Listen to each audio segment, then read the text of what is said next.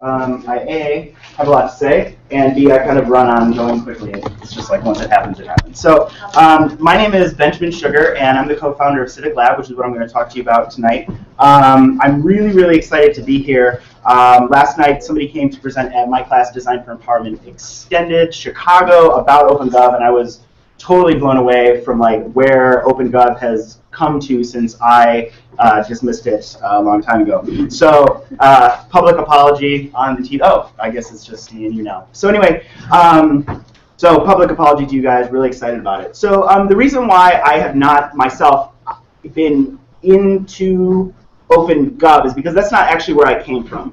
My first project that had anything to do with civics is a project called Between the Bars, which is a paper-based blogging platform for people who are incarcerated.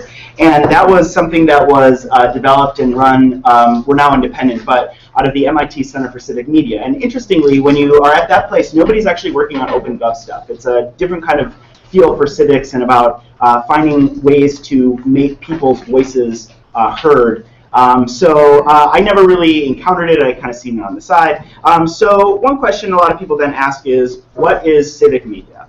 And so, wow, still no Futurama people. All right. Anyway, I'm going to find some nerds who watch Futurama. This joke will kill one day. Anyway, so somebody who is in my class, I couldn't define it, and she defined it really well, I thought, which is civic media is either A, media that nudges people to care about stuff in their community and or empower people who care about stuff to translate that caring into actions. And this is how you can tell she's a developer. She said where community and stuff and actions are totally variable. So Between the Bars, like I said, it's a paper-based blogging platform, and I urge you to go to the site. These are blog posts. We scan them up online. When people get a comment, just like on any other blog, we mail the comment back. When people then, the blogger can then respond to the comment, and you can thread the comments just like any other blog, paper, digital, paper, digital. So that's kind of how I got involved in the civic space in the first place.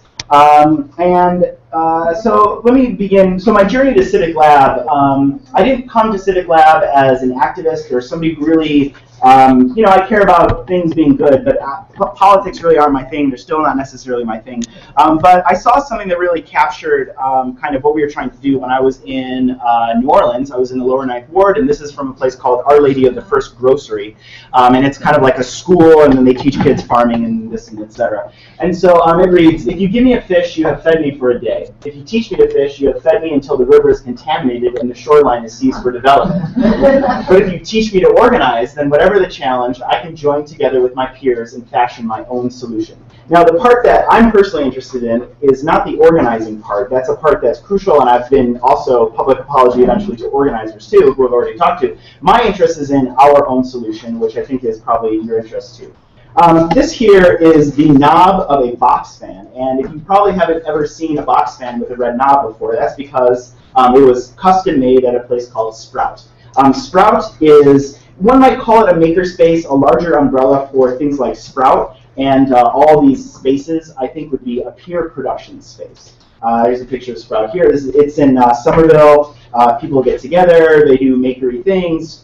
Sprout's bit is that they want to have a place for community learning and investigation. I think just as you should have a place to go to get hardware, you should have a place to go where you can be helped to learn things you want to learn. And upstairs they have all your classic making tools, and in the back, of course, they have a 3D printer, just like every peer production space needs to have. It's made up of these parts, and they're open source parts, and so when the time came that this box fan broke, instead of having to go out and buy a new box fan, as I think we do every summer typically, they just printed out their own solution to this problem. And that's kind of a metaphor for what I hope we're doing at Civic Lab.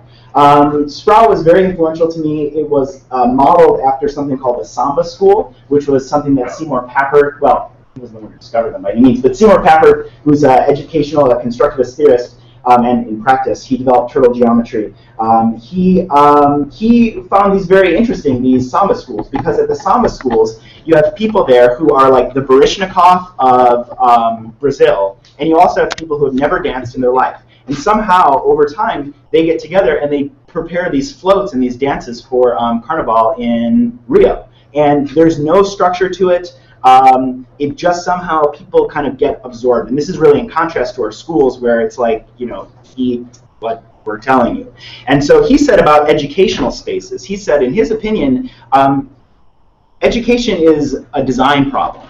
And this really resonated with me in terms of looking at these peer production spaces and seeing what they're designed for. I think we might all agree that a great deal of innovation has to do with serendipity. But serendipity is very hard to design for because it's kind of a magical thing that happens. And so we all know what serendipity is. We have these things. We have analogies, surprises, errors, byproducts, spin-offs, having the wrong hypothesis, having new people come into what you're doing, interruptions in your workflow, jokes, dreams, etc., being playful.